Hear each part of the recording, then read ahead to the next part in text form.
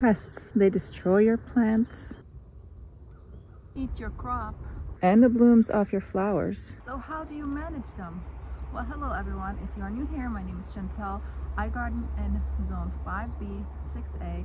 We live in New Hampshire and we live on a 2-acre lot. And today I'm going to talk to you about how to manage pests and diseases in your garden by showing you how I do it in our garden over here. This right here is my arsenal, and although it looks intimidating at first glance, we will talk about every single thing one step at a time, so you don't have to be worried about having this many pesticides. You can start with something very small like this one right here. This is neem oil. This is an organic method used to combat pests and diseases. Neem oil is great for so many different pests. It's good for aphids, I've used it on also squash bugs, and I have noticed that it is the best to combat squash bugs. I have also used DT or diatomaceous earth on squash bugs, but we live in a very humid environment.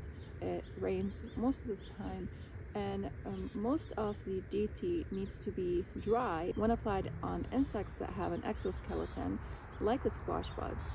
Now, there are certain DTs that do work under wet environments, and I have read a research paper on that, and if I can find it again I will share it with you.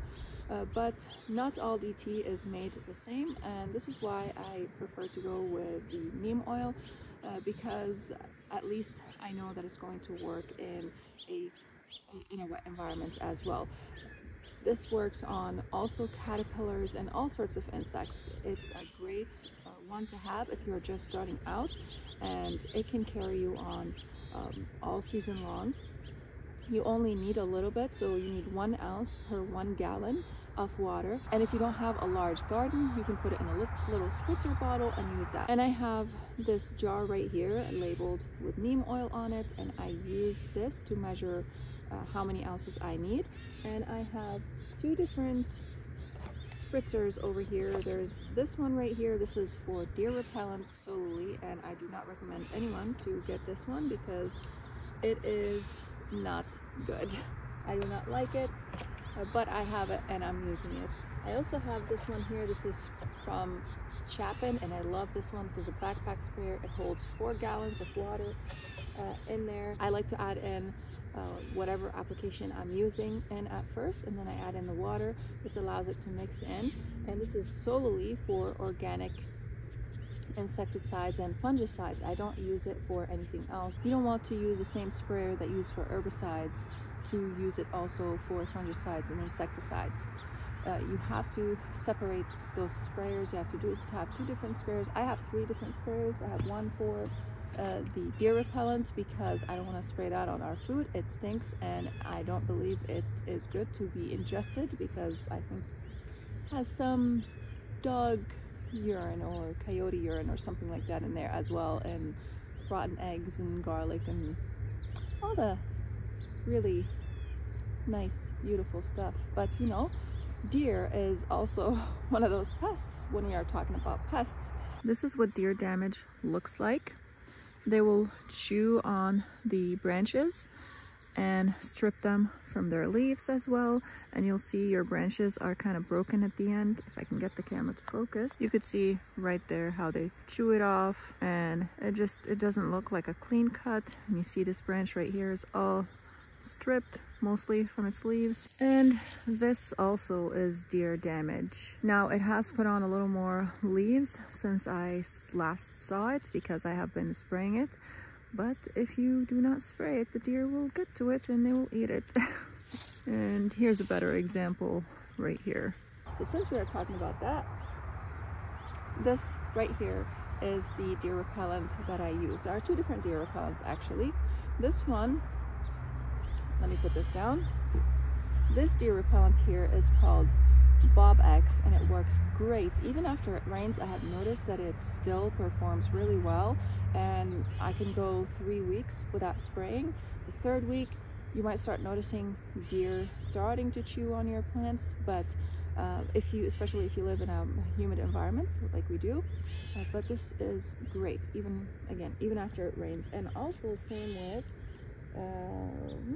this one right here, repels all. This is from Bonide. A lot of actually what I use over here is from Bonide. It's all organic.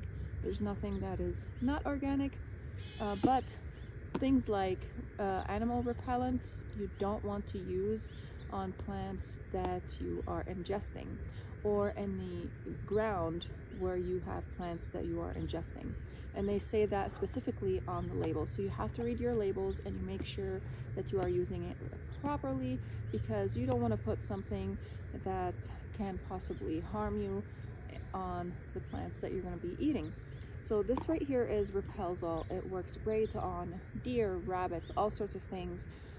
But I have another problem that I've been battling with in the vegetable garden, and that is voles and mice and I think rats as well. I may have rabbits. I don't know. I really hope that I do not have rabbits. But I've been trying something else recently, and this is called Mole Max. I've tried it a few days ago, and I have seen a little bit of improvement so far. So we have some animals that are coming and eating our crops, just as I have showed you earlier in the video, like tomatoes and such. And this, you don't want to use the Mole Max inside your vegetable beds, but you can use it on the perimeter of the garden. So we have landscaping fabric around the perimeter of the beds to keep the weeds down, and it doesn't work all the time, but anyways. So I sprinkled this. It's just granules. It's like granule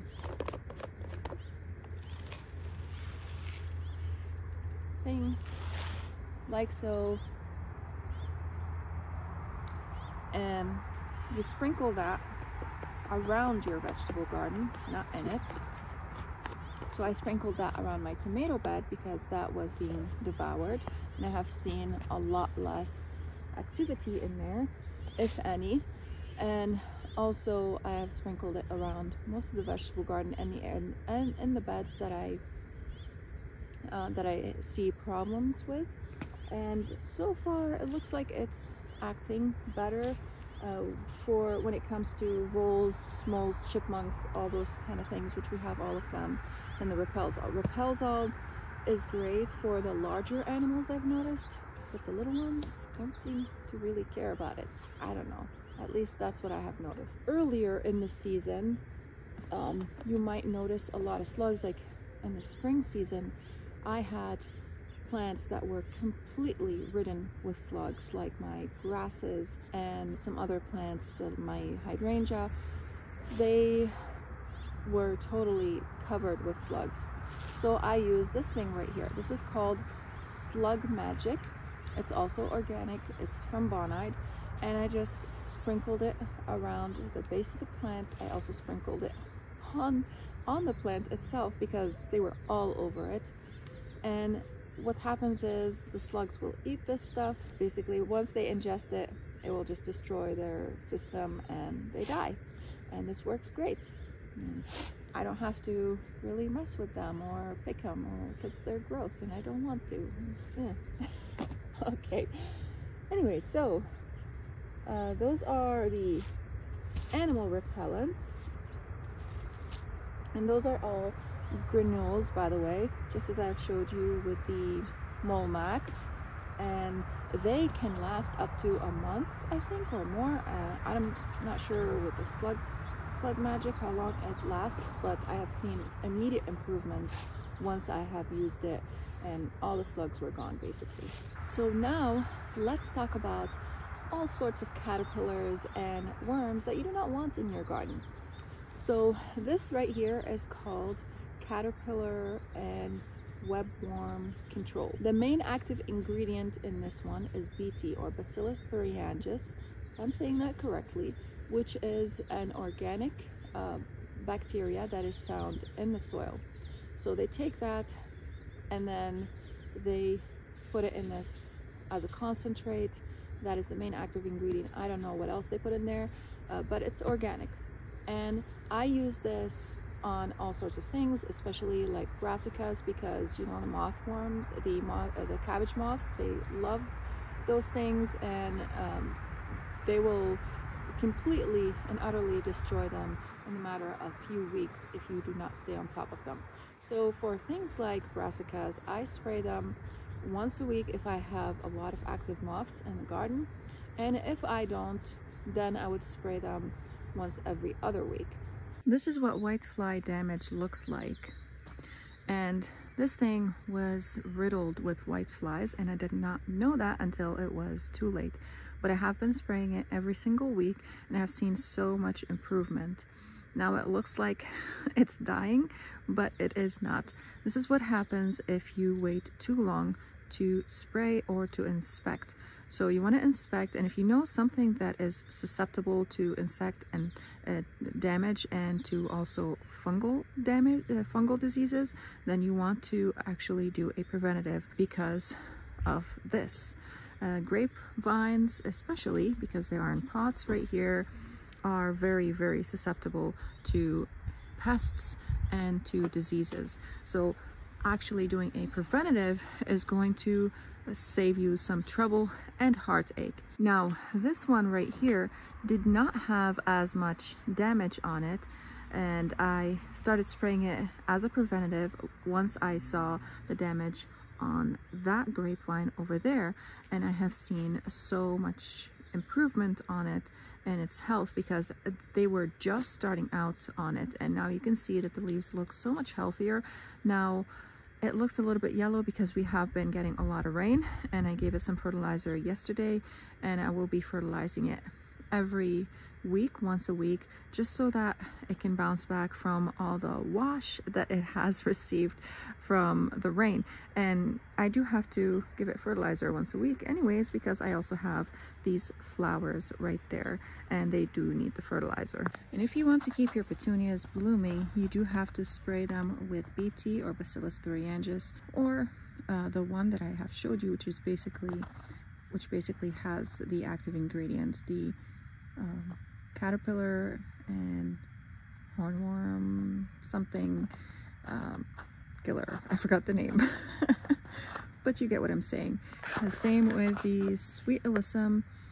The budworms also go for it as well. And if you want to keep it looking good and blooming, you do have to spray it because it is in the same family as brassicas. But if you have a large pest problem, this is what you're going to use. I have also used this on whiteflies, thrip, aphids, all sorts of things, and I also use it to spray on our trees because trees can get attacked with those things as well. I had whiteflies on our almond tree and on our apple tree. One of the apple trees that I have in the pot is a columnar apple. I've also had cutworms on one of our plum trees, and I think it was, I'm not sure if it was aphids or cutworms, but I have found eggs on our apricot tree. So that's another thing that you want to consider when you are looking at when you're walking in your garden and you're taking care of your plants. You want to kind of look at their leaves to see if there are any pests. If you notice a little bit of damage, then you might want to check the tree for pests or for disease as well. And you want to see if there are any eggs in there. If there are, just pluck those leaves off, because you will save yourself so much trouble, because they lay hundreds and thousands of eggs, and you will find one leaf covered completely with eggs. So just do yourself a favor and just kind of overlook your plants and see what they have on them, and take those leaves and crush those little eggs and toss them in the trash, because you don't want those to propagate. And even after you do that, you still want to apply the spray. Both neem oil and this one worked really great. So what I do is I actually do 1 week with neem oil, another week with BT. And that is because you don't want those pests to get resistance to the pesticide that you are using. Also, BT is great for some fungal diseases like black spot, powdery mildew, all sorts of fungal diseases. It works really great on them. I have sprayed it on some plants that I have seen powdery mildew on, and it seemed to help them a lot. Phlox is one of those plants that does battle powdery mildew, and I don't know why I haven't thought of actually spraying it as a with a preventative measure, to prevent the powdery mildew on it. And this is the first time this is occurring to me. I don't know why, because I've never sprayed it before. But this is something, if you have phlox, this is definitely something that you're going to want to stay on top of if you live in a humid environment, especially because phlox is prone to powdery mildew. And you can see how the roses, they look super healthy because I have been spraying them once every 2 weeks as a preventative measure to keep them healthy and happy. And if I do not spray them, when I skipped a few weeks earlier in the season, this is what they will look like, and even worse. I can find one that's even more lacy. I mean, look what the bugs do to them if you just leave them alone. This is what happens. And especially if you live in a humid environment, you're going to have black spot, and I have battled black spot before, and other diseases on my roses. This is their first season here, but because I have stayed very consistent on them with the spraying, you can see they're super healthy, because roses are very, very susceptible to pests and diseases, and they are doing so well.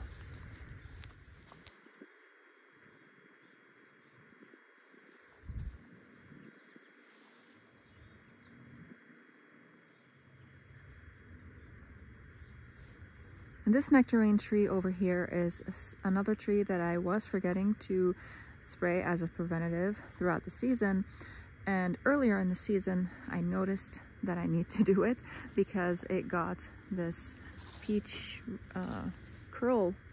leaf curl on it. But as you can see, once I started spraying it, it has gotten so much healthier. Now, there were some pests that were attacking it. It looks like also a little bit of rust because of all the rain, but this is why I really recommend to stay on top of your trees and continue to spray them every couple of weeks as a preventative. If you notice a problem, spray them every week. And again, 1 week use one thing, the other week use another thing, so that those pests do not develop resistance to what you are spraying your trees with or plants. So that's another application to use neem oil with. This is why I'm saying when you want to start out first, do this one right here. And if you have deer, because this is so great, it works for so many things. And if you have deer, do this one. If you have more than deer, the Bob-X right here, if you have, it does work also on other animals, but if you are kind of want to sprinkle it around the perimeter of your garden, if you have edible plants, I would recommend using the Repelzol. So you can do neem oil and Repelzol when you're first starting out, and those could be your two things that you use in your garden. They work on both edible and ornamental plants. So you don't need all the things that I have over here.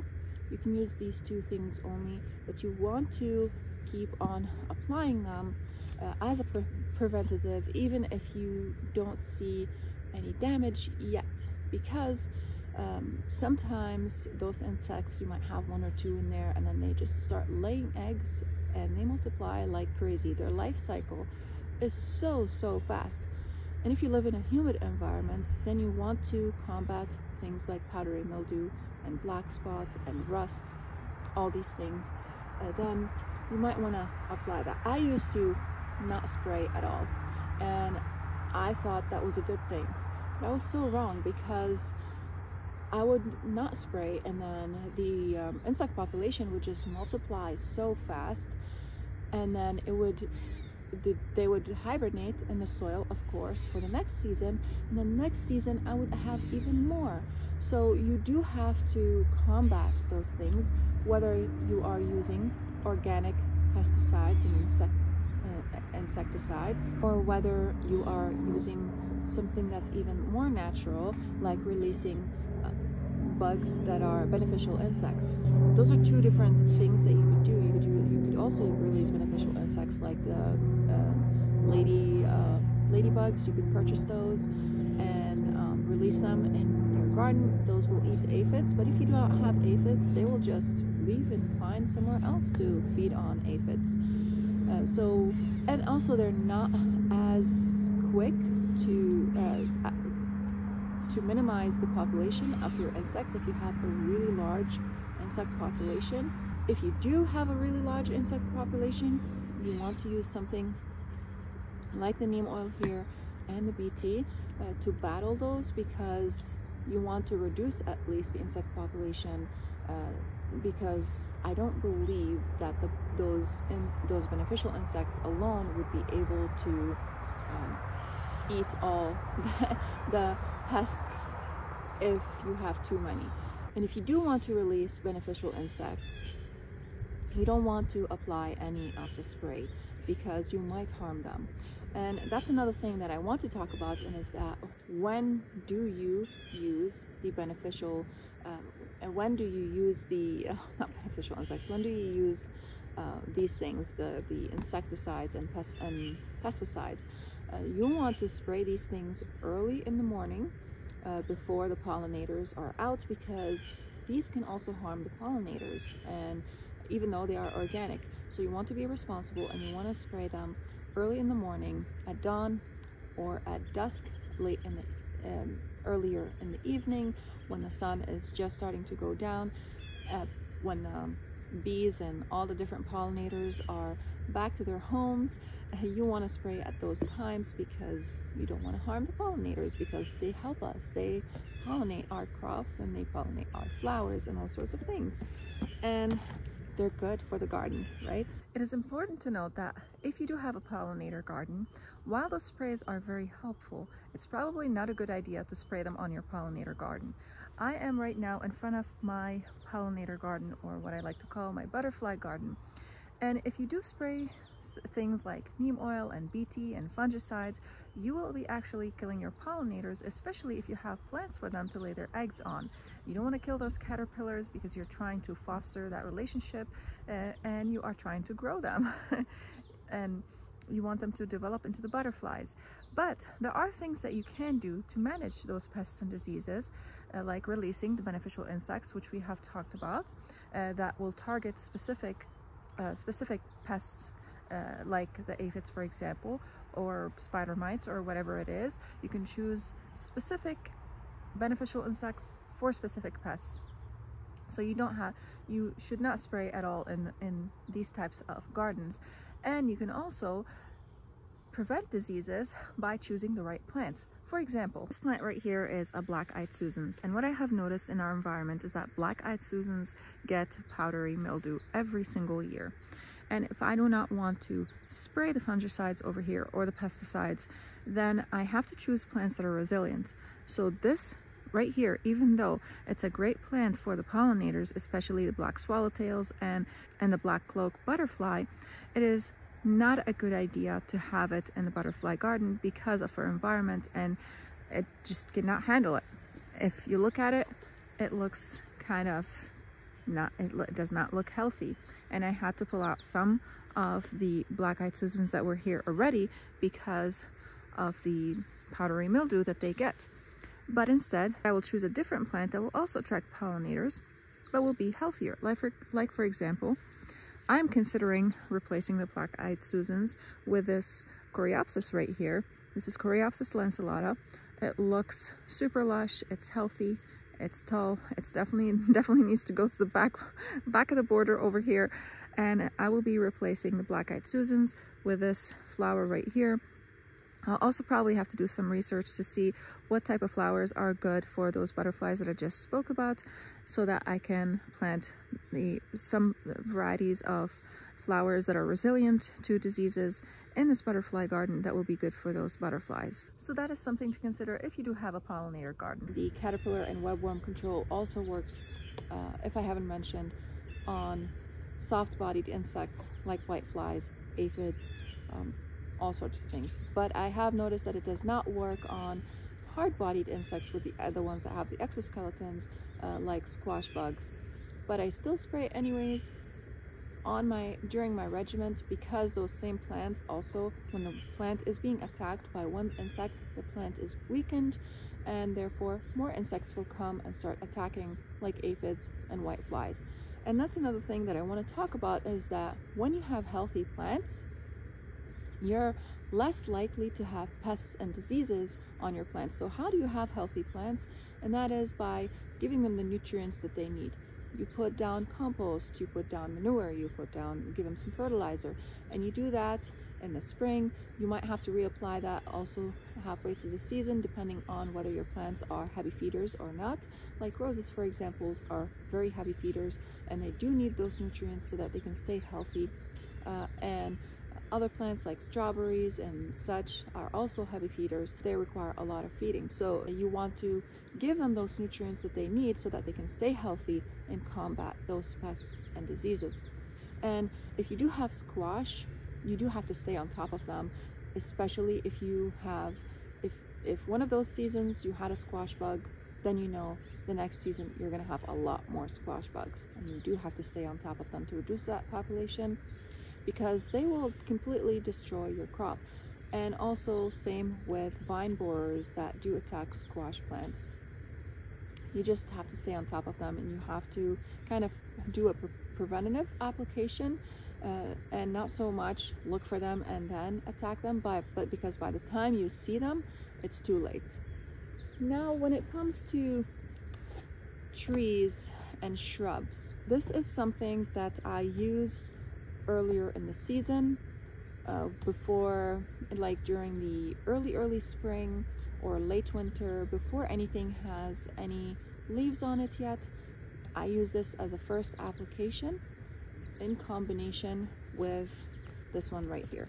So this right here is a copper fungicide, and I have heard mixed reviews on this, whether it actually is good for us to ingest the plants that we spray with copper fungicides or not. So I have to do some more research on this, but this one attacks, as it says, fungal diseases, and I spray this on our fruit trees, and also I spray it on certain trees that not necessarily fruit trees, but do suffer from fungal diseases, and also on shrubs like roses, for example, because roses tend to suffer from fungal diseases, especially if you live in a humid environment. So I only spray that early in the season, before the plants put on any leaves.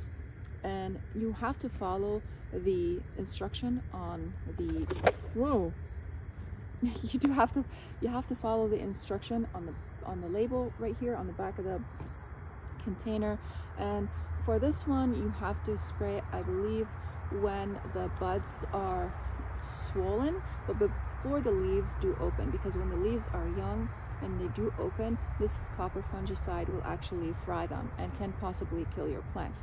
But this one right here, this is an all-season horticultural oil, and I do spray it earlier in the season, but I also spray it throughout the season, not as much as I do with the neem oil and the caterpillar webworm control, but I do spray it maybe, I would say maybe 3 times during the season or so, maybe sometimes more, especially on the roses. This works really great on the roses, and also anything that's in the rose family, like for example pears, apples, peaches, apricots, cherries, basically all the trees that we have, plums, those are all in the rose family. And the rose family is very susceptible to fungal diseases and also to pests, and we have all those trees and shrubs over here.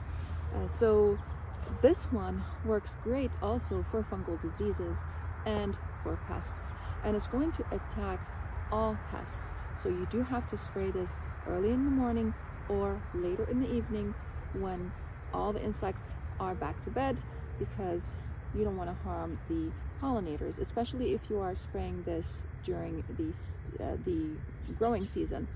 So again, read the label, see how to use it before you use it. I have a couple trees, cherry trees, that I want to spray this on, but right now I still have some neem oil in here that I will be using next week, and then after that I'll be spraying my cherry trees, because it looks like there is something that's going on in there. I have been spraying them, every other week, but it looks like I do have to kind of tackle them a little more because they seem to be more susceptible to pests and diseases more than the other trees that I have mentioned. Now, fire blight is a big thing for pears and for apples, and that can kill your trees, and this is why spraying something like this during the season will be very beneficial to them, and also neem oil.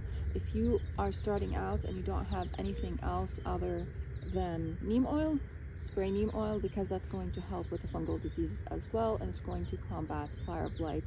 Especially if you live in a humid environment, you are more likely to get fire blight, or if your plants are too close together, your trees are too close together and they don't have enough airflow, or if you haven't pruned them properly, that can also, pruning is a big thing. You have to allow airflow in your fruit trees in order to for them to kind of dry out and not kind of have this congestion, and where the humidity can build up, and then that is a great environment for fungal diseases to develop. So again, if these are the only two that you have, or these right here, then use that to combat fungal diseases and insects, and this one to repel the pests like deer and mice and voles and rabbits and raccoons and all the things that you can think of. So these, if I was starting out, these are the two that I would start out with. And also this one, you don't have to apply it as much as the Bob-X, so that is super easy. This one, as a preventative, you can spray every other week. So those are all the things that I use. I will be leaving links to all the things that I have mentioned here in the description box below. So if you are planning on getting any of these, check out the description box below. The description box is right under the video. There's a little down arrow. You click that, and then you click on show more, and you will see all these things in the description box. And I hope this video was helpful to you guys. I hope that you have learned something new from this. If you have any questions or comments, please leave them in the comment section down below. And if you also have a solution for the voles and mice other than what I have mentioned over here, please also leave that in the comment section down below, because I'm still trying to figure that out. Like I said, I'm trying this mole max right here to see how it works out in the vegetable garden, because I can't put that directly in the vegetable garden. I have another solution, but I don't think we can talk about that on YouTube. So I hope you guys found this video helpful, and if you like these types of videos, hit that subscribe button and the bell to receive notifications of whenever I upload new videos. Thank you so much for watching, and I'll see you again in the next video. Bye!